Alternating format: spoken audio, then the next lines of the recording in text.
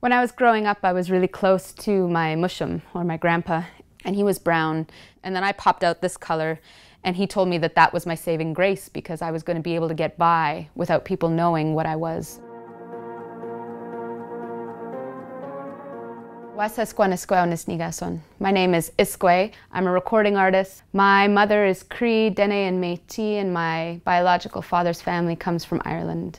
I paint my face based on things that I've seen when I go to community gatherings, when I see old images of warriors who are strong and fighting for their people.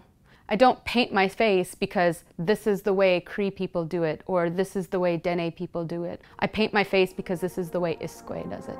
Lay me down now. I've got freckles, I've got blue eyes, I've got curly hair, and I recognize that to a lot of people I'm not the, face of what is indigeneity in Canada. And that's cool. I'm here to be like, this is one of the faces. And so I've got brown people in my family, I've got white people in my family. It was funny because I had a very close relationship with my grandpa growing up. I was always really proud. And I was always like, yeah, I'm Indigenous, like this is who I am. I'm very excited to be this person. And he was excited too, but then he was worried for me, right? Because he, growing up, wasn't allowed into certain places because he was Indigenous.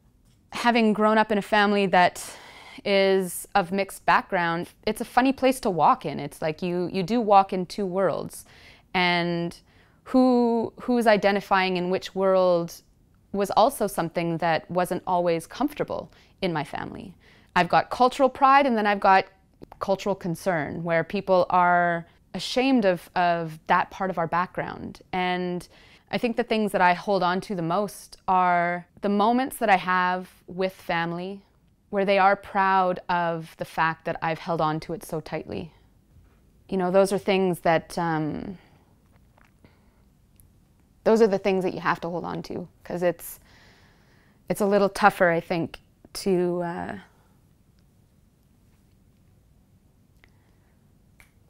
forever listen to that other stuff. You got to let that go.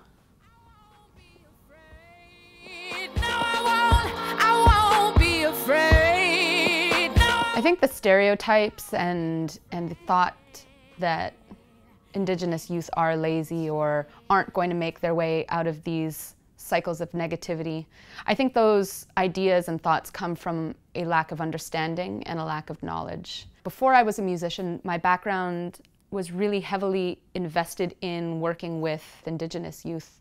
I try to veer the question back as, why is this happening to this youth? Why is this youth experiencing abuse, alcoholism, poverty, lack of education, lack of resources, lack of clean drinking water? Why is that happening? Nobody wants to live that way. Nobody wants to live in poverty. Nobody wants to live with abuse. People want to be happy. And if we look at somebody else and we say, oh, they're living that way by choice, then we're not being truthful to ourselves about what it is that has happened to this individual. Our younger generations are, they're the ones that we need to nurture and take care of and help launch into the future. Indigenous youth are strong and resilient and full of power and pride. So when I write, I keep that in mind. I keep our young ones in mind, and I write for them. I think in order for us to build our relationships between Indigenous and non-Indigenous people, we have to understand the past, and we have to be a part of the history that has happened.